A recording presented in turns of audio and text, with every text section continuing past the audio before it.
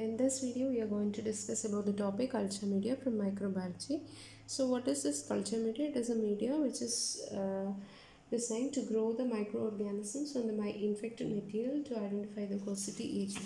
So how do you classify the culture media? So the culture media is being classified based on its physical state.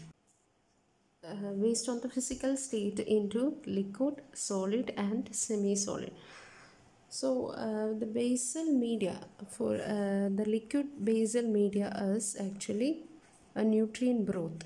So the nutrient broth is an example of liquid media, liquid basal media. Nutrient broth is an example. So the nutrient broth basically contains peptone water plus 1% meat extract. Meat extract. So nutrient broth is an example of simple liquid media. So what is this solid media? When we add 2% agar into this nutrient broth, 2% agar into this nutrient broth, we will be getting what? We will be getting nutrient agar. So nutrient agar is an example of simple solid media. So when you what is the action of this agar? Agar doesn't impart any nutrient quality to this media. The function of this agar is that the agar will solidify at 42 degrees Celsius. So agar acts as a solidifying agent only in this media. So agar doesn't impart any nutrient quality to the media, it acts as a solidifying agent. So when you the example for a simple liquid media is a nutrient broth. So when you are adding 2% agar, it will act as a solidifying agent and it becomes a solid media. So it becomes nutrient agar. That is an example of solid media. So when you change the concentration of this agar added into the nutrient broth, that is instead of 2%, if you are adding 0.22% agar, it becomes a semi-solid medium. So what is the function of the semi-solid medium? The semi-solid medium is actually used for assessing the motility of the organism. So based on the physical state, you are dividing the culture media into liquid, solid and semi-solid. Simple liquid media is a nutrient broth. Simple solid media is a nutrient agar. How do you get the nutrient agar? By adding 2% agar to the nutrient broth. So when you instead of 2% agar, if you are adding 0.2 to 0.4% agar to the nutrient broth, you will get a semi-solid media. The use of semi-solid media is to assess the motility of the organism. So now the next way of classification is based on the presence of nutritional factors. It is being classified into how many? 3. Sorry, 4. It is being classified into the media can be a simple media, it can be a complex media, it can be a synthetic media, or it is a special media. So this is yet another type of classification based on the nutritional factors. So we have seen the simple media, the simple medium example is a liquid simple media. The liquid simple media is example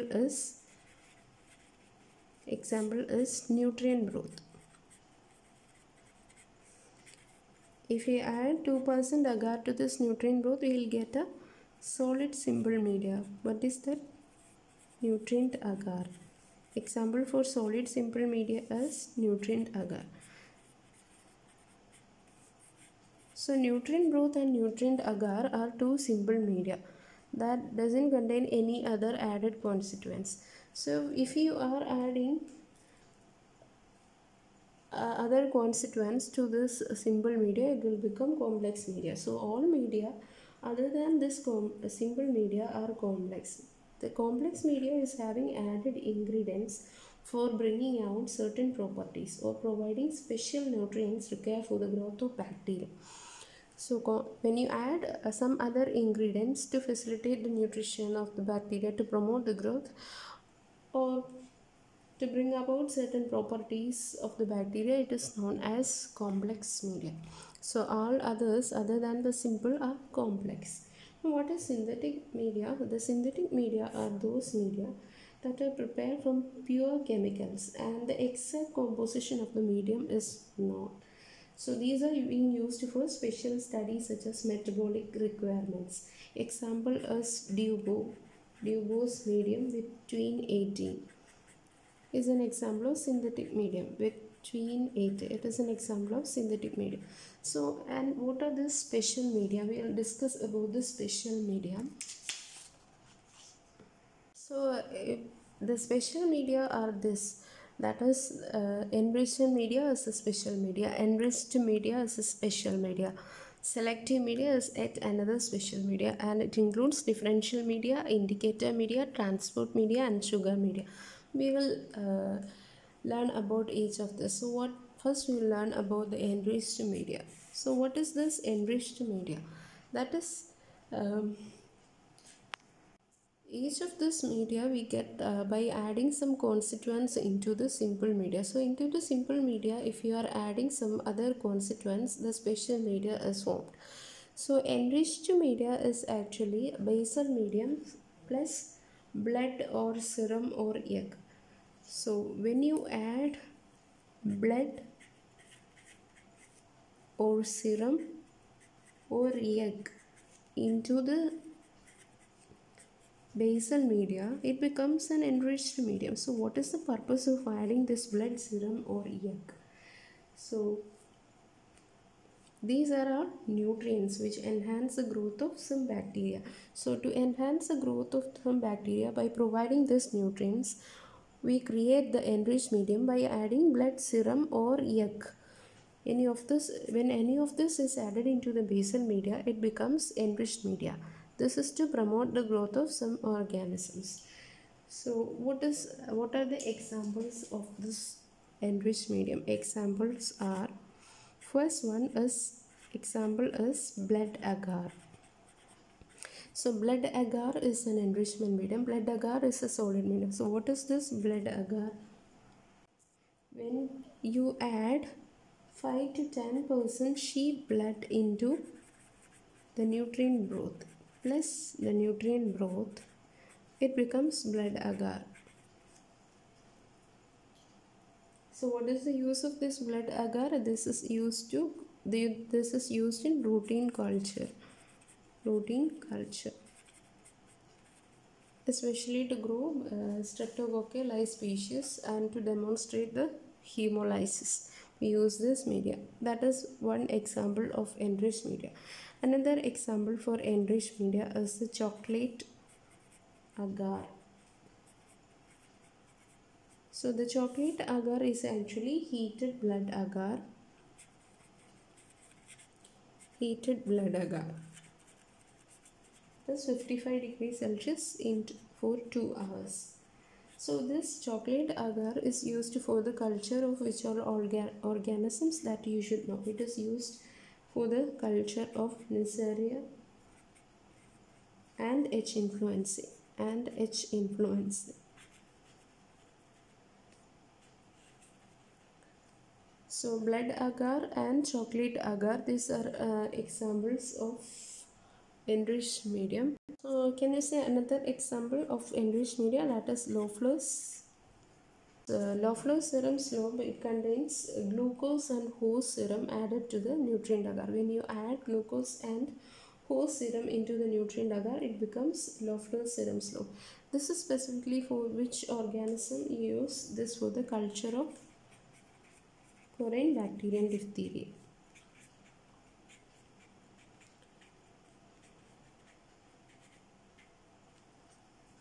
Or are examples of enriched media, that is, these are all solid media. Can you say another liquid media which is enriched? That is glucose broth. Glucose broth is an example of enriched media. It consists of 0.5% glucose added to nutrient broth. We know that nutrient broth is an example of simple liquid media, basal media. When you add 0.5% glucose into that nutrient broth, it becomes glucose broth in plus nutrient broth. So what is the use of this glucose flow? It is we know that for blood culture we are using this glucose flow. We draw the blood and put this into the glucose flow. And we have seen the enriched media. These are all examples of enriched media. So what is this enrichment media? So enrichment media actually contains some substances which are added into the simple media such that these substances will promote the growth of one organism and inhibit the growth of all other organisms. So this will selectively promote the growth of one organism and inhibit the growth of all others. So these are all liquid media. So these are liquid media. You should know one thing, that enrichment media are liquid media which contains inhibitors which inhibits the growth of all other organisms and promote the growth of one organism. So this is specifically used in stool culture. Stool culture, you want to inhibit the growth of commensal bacteria and to promote the growth of the pathogenic organism, so that you will get a positive result with the pathogenic organism. So for stool culture you should use an enrichment. So for example, if you are doing a stool culture and you are expecting the growth of some Shigella or Salmonella, you should prevent the growth of coliforms by using some inhibitors. So such a media which contains inhibitors and prevent the growth of commensals and promote the growth of pathogenic organisms, that are called enrichment media. So examples of enrichment media are, first one, tetrathionate broth. So tetrathionate broth, remember that enrichment media are liquid media. So this is tetrathionate broth. This contains nutrient broth with added tetrathionate, that is with sodium thiosulfate, calcium carbonate and iodine solution. The tetrathionate which is added into this will promote the growth, which inhibits the growth of coliforms while it allows the typhoid and paratyphoid bacilli to grow. So this is a enrichment media is for the growth, for culturing which organisms, especially for salmonella. So when you want to culture the stool to look for the growth of salmonella, you should use tetrathionate broth because it selectively promotes the growth of salmonella and inhibits the growth of coliforms. So another media is selenite F broth. Selenite F broth, that is yet another enrichment media which selectively promotes the growth of salmonella and shigella. So salmonella and shigella. So this actually contains peptone water plus sodium selenite. Sodium selenite inhibits the coliforms and promotes the growth of salmonella and shigella. So that is yet another one. So next one is alkaline peptone water.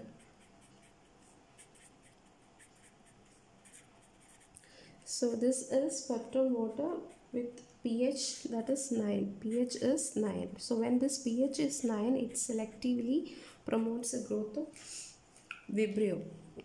So this is an enrichment media for Vibrio. So remember that enrichment media are used for stool culture, where you want to inhibit the coliform growth and selectively promote the growth of this organism, pathogenic organism. So if you want the growth of salmonella, use this tetrathionate broth. So if you want salmonella and shigella, you use selenite F broth. So if you need Vibrio cholerae, you should use alkaline peptone water. So that is about enrichment media. So what is this selective media? Selective media is basically having the same property, that is like the enrichment medium. That is, this selective media also contains inhibitors which inhibits other organisms and promotes the growth of pathogenic organism which you would expect in culture. So basically difference between enrichment and selective is that both are the same, but selective is solid media, enrichment is liquid media. So this is solid media which contains inhibitors inhibiting the growth of other organisms and which promotes the growth of the pathogenic organism in question. So all these are solid media. So examples are DCA medium. This is deoxycholate citrate agar. So deoxycholate citrate agar contains sodium deoxycholate, sodium citrate, lactose, and neutral red added to the nutrient agar.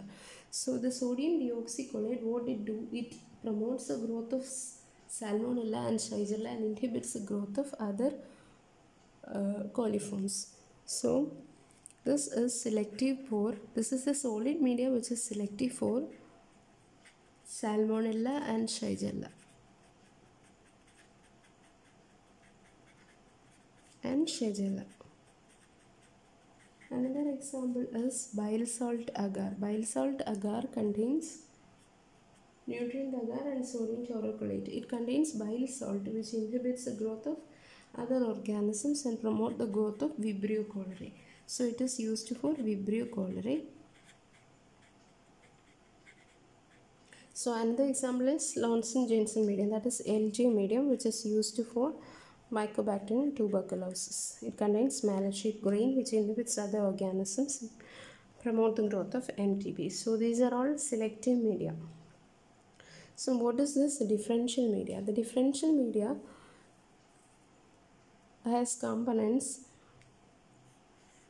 which helps in differentiating the properties of certain bacteria. For example, an example of differential media is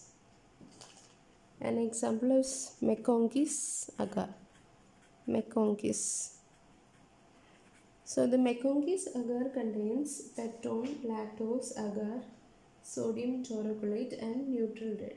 So the lactose is present. So the lactose fermenters will form pink colored colonies, and non-lactose fermenters form pale colonies or colorless colonies. So pink colored colonies are formed by lactose fermenters. So this media helps to distinguish the lactose fermenters from the non-lactose fermenters. So this is basically used for the culture of gram-negative bacilli. So this contains lactose, and the lactose fermenters in the presence of this neutral red will produce pink color colonies. So it helps to differentiate the lactose fermenters and non-lactose fermenters. So this media is an example of differential media. And what is this indicator media? So we'll discuss about the indicator media. This indicator media consists of some indicators which changes color when the bacterium grows in them. So indicator media is having some indicators which changes color with the growth of bacteria. Example for indicator media is, so we'll discuss and discussing about the indicator media. Indicator media consists of an indicator which changes color with the growth of microorganism. So example for indicator media is Wilson and Blair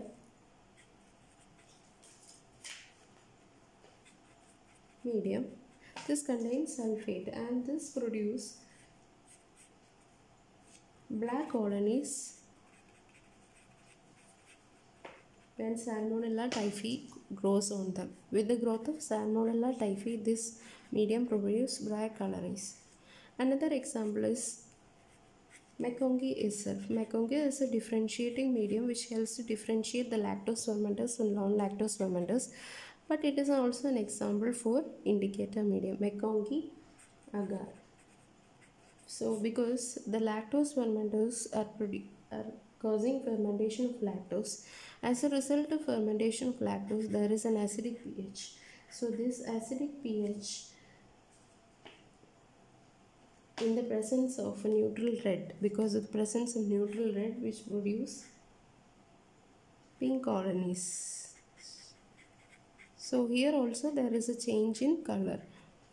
So this is an indicator media which changes color with the growth of one organism. McConkey agar shows pink colored colonies with the growth of lactose fermenters. And with the growth of Salmonella typhi, Wilson and Blair produce black colonies. So these two are example for indicator media which changes color with the growth of organism. Now another one which we are discussing is the transport media. So what is this transport media? It is basically used for delicate organism which may not survive the time taken for transits or may be overgrown by non-pathogenic bacteria. So, for transport of specimens to the laboratory, special media are devised, and these are termed transport media. These are used to transport delicate organisms to the laboratory. An example of transport media is Stott's media. Stott's transport media, it is non-nutrient soft agar gel containing a reducing agent to prevent oxidation, and it contains charcoal to neutralize the bacterial inhibitors. So Stott's medium is used for which organism? Gonococci. This is important. For Stott's medium, it is used for gonococci. And buffered glycerin for enteric bacteria, we are using buffered glycerol saline. This is used for which one? For enteric bacilli.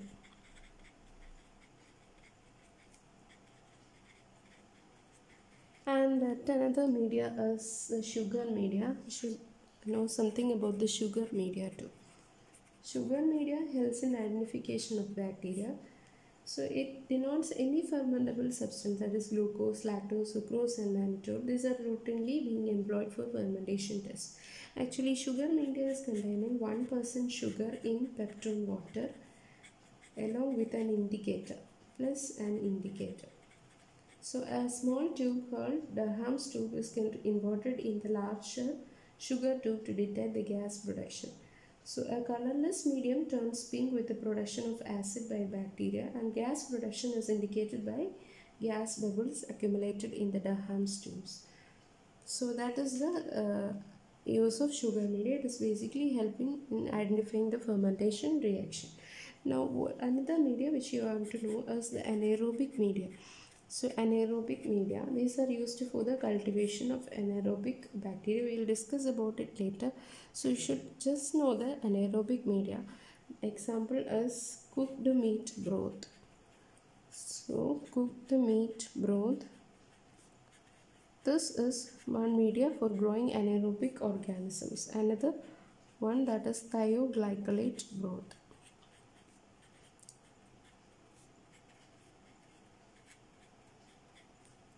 So these are the media which are used for growing anaerobic organisms. So that is all about the culture media. Thank you for watching this video. To see more videos on my channel, please subscribe the channel.